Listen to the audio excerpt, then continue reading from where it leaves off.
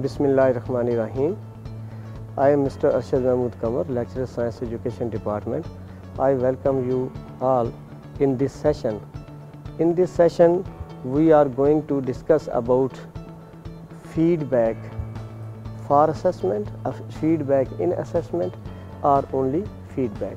The objectives of today's session are that after today's session you will be able to define and explain feedback, then you will be able to identify types of feedback, then you will be able to tell who are the feedback providers, and then there will be some characteristics of feedback will be discussed, and then functions of feedback. Along with this, these are very limited areas, and you will be given feedback afterwards when you will require. Feedback. The term is often used for giving comments, advice, evaluation, or praising remarks after assessment completion process.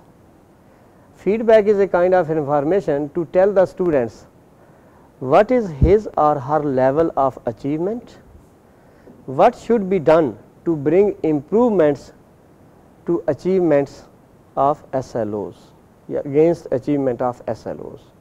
So, another definition of feedback: feedback is a process in which the effect or output of an action is returned, that is fed back, to modify the next action. Feedback is an integral part of teaching learning process. It is ongoing process because feedback process is always going on, and then feedback is an essential part of learning, because you know, if we talk about effective learning, then there, and if feedback is not a process, a part of that process, then learning will not be effective. It is a dialogue between two people which reflect back how another person sees someone else's behavior or performance. For example, there are a person who is performing here, audience are sitting, judges are sitting, and those judges tell that what is the level of performance of that particular person. Next, we move towards types of feedback. There are many types of feedback. It depends upon the type of feedback, functions of the feedback, and situation for which feedback is being provided. A list of some type of feedback is evaluative feedback, formative feedback, oral feedback, written feedback, qualitative feedback, quantitative feedback, verbal feedback, positive feedback, negative feedback, and then motivational feedback. In all these types, each type is used in the during the teaching learning process, and there is very little and subtle difference between one type of feedback to other type of feedback. We can differentiate one type of feedback from the other type of the feedback by specifying the objectives and functions of that particular feedback, because generally the function, the purpose, the objectives of feedback are round about same. And what is the purpose? To improve the learning of the student, to improve the teaching of the teacher. Yes, when we get feedback from our peers or from our students whether I am going to teach in a right way, my teaching is effective, so the information or evaluation given by our peers will help us to improve our teaching learning process, definitely. So, these are the main objective and main goals of the feedback. But specifically, for example, in a situation when we are giving feedback to motivate the students, that come in the category of motivational feedback.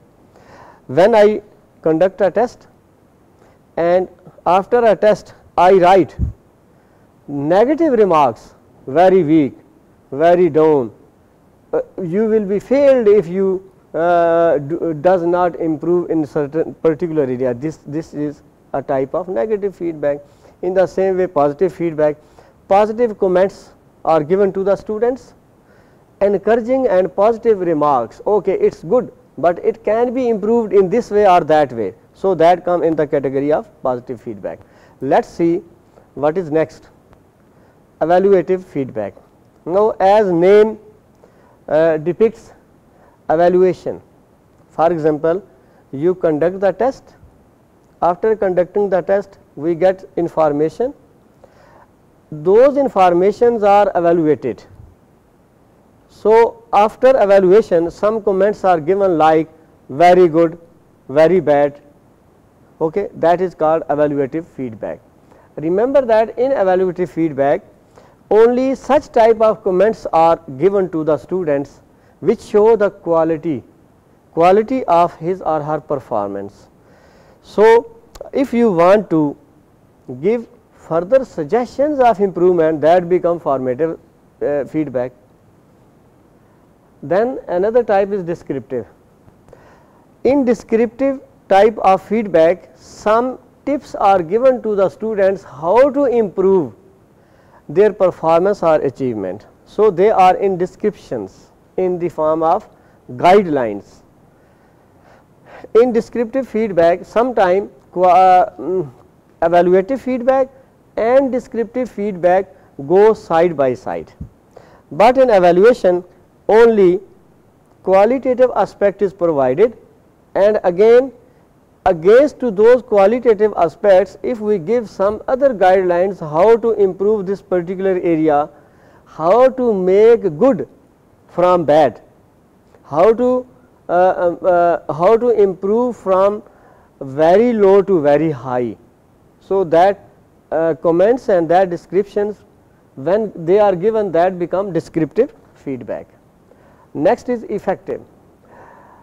Descriptive feedback asks the students what to do to move their reasoning to next level. It is effective. Purpose of effective feedback is to improve learning by moving students' reasoning to the next level. You can say effective mean, for example, if we provide feedback to the students, they should be able to pass class 7th and they should be upgraded to 8th class. So we have to tell them the things, that those positive points which may help them to get the level of 8th class. Next is motivational. Feedback is primarily motivational. Remember that when we use formative feedback, motivational aspect is there. When we use evaluative feedback, motivational aspect is there. When we use descriptive feedback, motivational aspect is there. And sometimes when we provide oral feedback, motivational aspect is there. In oral feedback, we mostly focus on the behavioral changes. For example, in the classroom, when one student is disturbing other fellows, we say to improve his or her behavior, and the ultimate goal or objective of that feedback is to maximize the learning level of the students and to make the environment of the teaching learning process more conducive, so that learning may become effective. So purpose is to encourage and support the learning. In motivational, remember that purpose of support and encouraging the student is always there in all type of feedback. Written feedback, for example, the types evaluative, descriptive, formative, they are somehow related to written feedback. When we provide written feedback to the students, and mostly written feedback is highly valuable in the areas when students are adults, education is higher education. For example, when we evaluate your thesis, then we provide written feedback in a way that something is missing, you need to improve something in this way or that way. Student get the same copy where something is written on the when we provide written feedback, that may take any form. For example, motivational feedback is there, okay, descriptive feedback is there, evaluative feedback is there, and effective feedback is there. So, you know that no teacher uses the same style strictly, changes the style somewhere there is written very bad composition.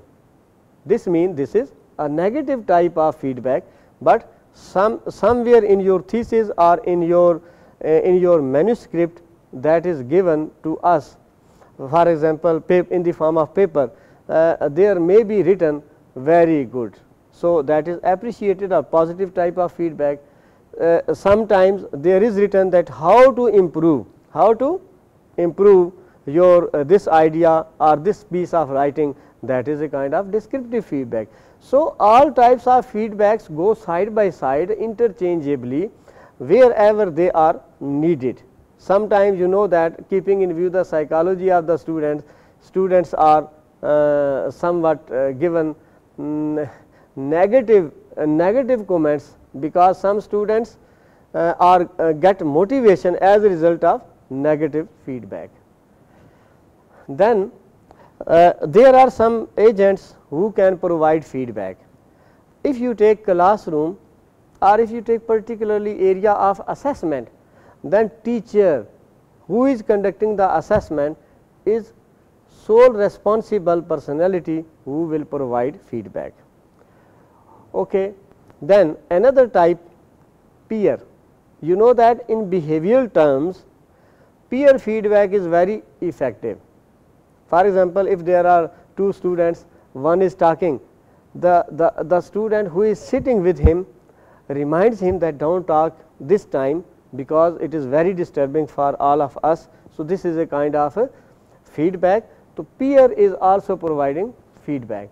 Then school administration. For example, if in a very broader aspect improvement is checked, improvement is lacking, then school administration can provide feedback to the teachers as well, can provide the feedback to the administrators, and can provide feedback to the students as well.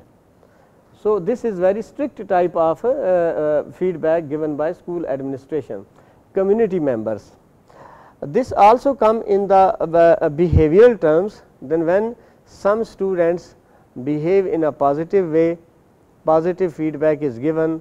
For example, if some students behave in a very sophisticated way in the home, then parents and other siblings and other relatives say very good, what is the name of his school, where this person is sent for learning, the credit goes to the school as well when community members provide positive or negative feedback. When negative feedback is provided by the community member, then there is an alarming situation to control over the behavioral situation of the student, the learning themselves. How self feedback, the self feedback or the feedback provided by the learners themselves is a result of reflective practices, is a result of critical thinking. For example, I am delivering lecture before you, and afterwards when I think out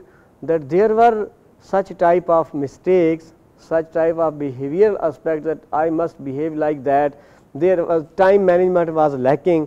No, this is what I am thinking, I am reflecting over my own practice, then I will try to improve those situations. So, this is a type of learner feedback by themselves. So, you can also identify other feedback provider. For example, in agencies and the organizations, organizational highest level feedback is given. If you take the business enterprise, then there are authorities who provide feedback, and sometimes feedback is taken by the customers as well. Characteristics. Generally, when we say only about feedback, that is most general. But when we focus upon some specific type of feedback, that is very specific, because we have to keep the boundaries of that specific type of feedback. Then focused on the behavioral rather than on the personal. Personal mean that we are going to change the personality, rather mostly if behaviors are changed, personality automatically changes. Behavioral change enforce the aspects to improve the personality. So, more focus is on behavioral aspects. Consider the needs of the receiver. Okay, while providing the feedback, it is the need of the receiver must be considered, otherwise feedback become negative. For example, if I can give advice, if I can give information in a single tip, I must provide that in a single tip, rather giving suggestions and advising that person for more than 2 hours, that will have negative effect. So, well timed. Again, okay, amount mean amount and time go side by side. For example, if I have number of advices which comprise of 4 pages, that will take more time, but the objective is a single behavioral change. So, time and amount of the feedback should be considered, should be used wisely for effective feedback type and for the effectiveness of the system. Give in the limited amount. Okay. This is different for different people. Some say that more amount of feedback should be given to get maximum results, and some say that limited amount of feedback. When limited amount of feedback is provided, that should be precise, to the point, and hitting the real problem, then that will be more effective. Then well thought out before being offered. For example, if I use formative feedback instead of summative feedback, the effect will change, and if I provide only evaluative feedback, good and bad, there will be a problem. Rather, I must use, maybe if I use descriptive feedback, that will have more effect. So, feedback provider will have to think out before implementing the feedback process. Then there are functions of feedback, 3 functions: formative function, summative function, and effective function. Affective function. Affective function is basically change in behaviors. Then summative function is that by using different types of feedback time and again, we again assess whether some improvements has taken place as a result of 6 months teaching learning process and giving feedback or not. And formative feedback is called ongoing feedback, that while teaching for 10 minutes I give you a question, if answer is not sought, then I will give feedback, I will assist my students, I will advise my students that you must do hard work, I can provide motivational feedback as well. So, with the process of learning, with the process of doing some projects, with the process of doing some research, continuous provision of the information which will bring improvement, that come in the category of formative feedback. Okay, there are feedback is integral part of not only teaching learning process, but it is very important part of assessment. For example, you develop assessment tool. First of all, you clear your objectives, then you select the content, then you prepare a assessment tool to get some information from the students, then you assess and decide. after deciding the value, after deciding the number of the students, you do some sort of you write some sort of advice, you provide some sort of descriptions that how the whole things can be improved. That description may be for yourself, or may be for the students, or may be for the administrators, or may be for the service providers. For example, you are in a class, there is electric short for 4 days. Now after 4 days you feel that students are not going to learn well, there are problems for me to teach my students effectively. So providing that kind of information and advice that there should be. So this is the feedback to the service providers, that this type of service is missing, so you have to provide this type of service. Again, feedback, another word is used, feed for, against feedback. In feedback, we provide some information after something has been happened.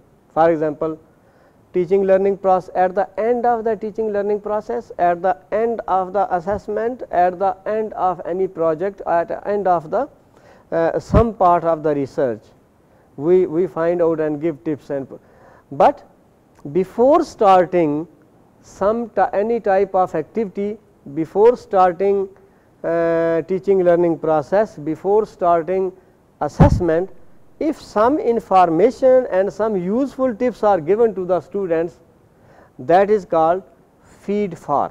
That is called.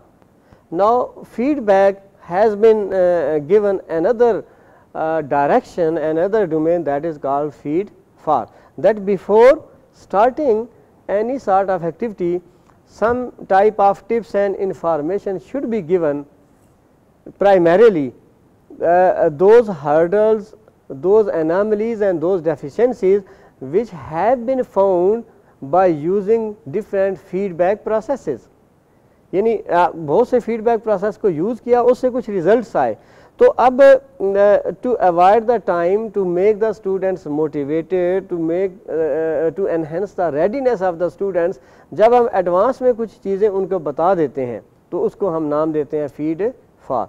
Both of these areas are researchable and you can conduct research in both areas, that what is the effect of feed for on the performance of the students, on the learning of the students. And even you can compare where feed for is not provided to the students and they are taught, whether is there any difference, and the type of assessment where feedback is an integral part of that assessment. And you know that in our situation most of the teachers don't provide feedback as a result of assessment. So what are the, by comparing these two situations you can find out some results, that if feedback is minus from the process of assessment, when there is no feedback in the teaching learning process, what will happen, and if feedback is included in the teaching learning process, what will be the results. So you can compare these two by selecting control group and experimental group in any situation.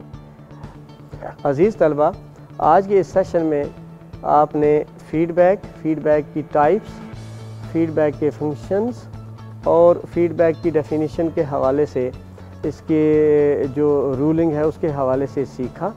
उम्मीद है कि आपको समझ आ गई होगी. अल्लाह हाफिज़.